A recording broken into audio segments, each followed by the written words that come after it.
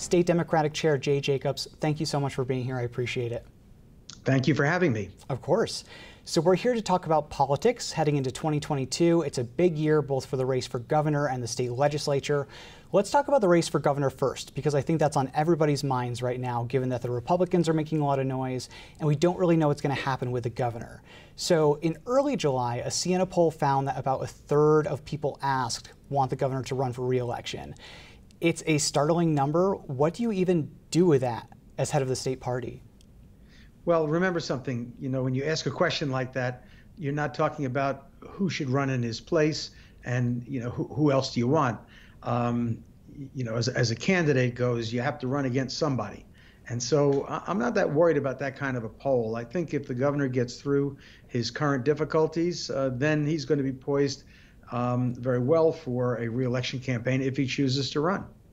So I know that you have said that you support the various investigations into him, and I think that we're months away from a decision about will he, won't he run. But if there is a situation where he either is forced out of office or he decides not to run, what do you do then? Do you have a plan B? Any names floating around? Well, we have a real strong bench. I mean, there are a lot of quality potential candidates for governor. I don't have a worry about that. You turn around and you've got a whole bunch of people that would be ready to run for governor if this governor does not.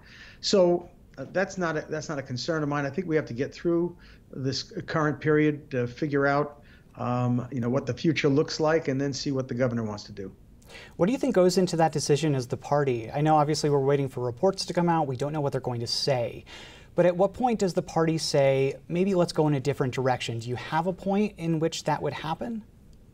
Well, I think that there's always a point where you've got to look at whether any candidate has a winnable race, has a shot to win the election. So that's really the most compelling part of it, I suspect. The other part of it is, we have to look at what the actual determination is by these various investigations. And there isn't just one. There have been multiple investigations. It turns out that the federal investigation on the nursing home issue, they determined they were not going to pursue. That particular controversy has been put to sleep. Let's see what happens with the others. It doesn't indicate what will happen with the rest of them. But we have to take a look at them. And obviously, we want a candidate that's viable. And viability is based upon the fact that they can get elected. Right, exactly. And I think, like I said, I think we're months away from that decision. And as you also said, I think that you do not have a shortage of people who would like to run for governor if he is not the candidate. But looking at the issues, Republicans are looking at a lot of issues in their race for governor. Their candidate, Lee Zeldin, is really highlighting crime and cost of living. And I know that those are both issues that Democrats are focusing on as well. But what do you see as the top priorities for a candidate for governor? What do you think they should focus on to really get the attention of voters? Well, I think if it's this governor running for re-election, I think he has an excellent record, and he's done an awful lot that I would say to you he'll be able to present to the voters in a very positive way. You just have to take a look at where New York State was, and not just fiscally, but even in infrastructure, to see where it was and where it is now. And I will tell you that he's done a great job. And Democrats generally have done an excellent job in getting New York to where it is today. And we've had our difficulties with COVID, and the leadership of the governor has helped us through that in large measure. But New York is strong.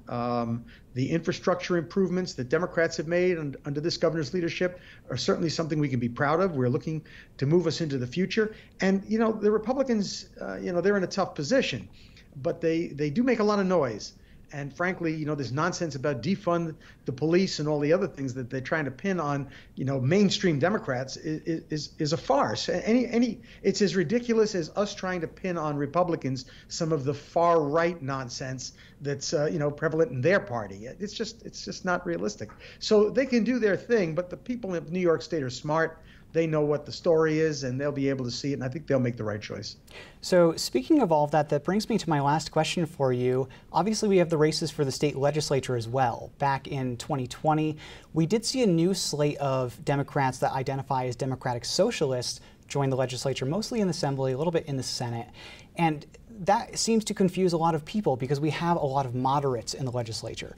Do you see the democratic socialism movement as the future of the Democratic Party, since some think that it's gaining steam?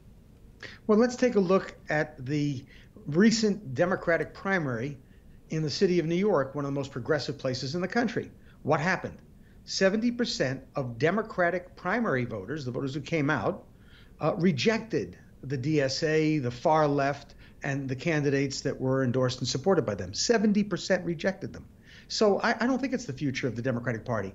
I think they have a place in the party. I think their voices should be heard. I think their passion and vision does move us a little bit further to the left than we might normally go, us in the progressive center. And I think that's a good thing. But let's not make the mistake of thinking for a moment that the far left is going to be driving the engine of the Democratic Party in the years to come.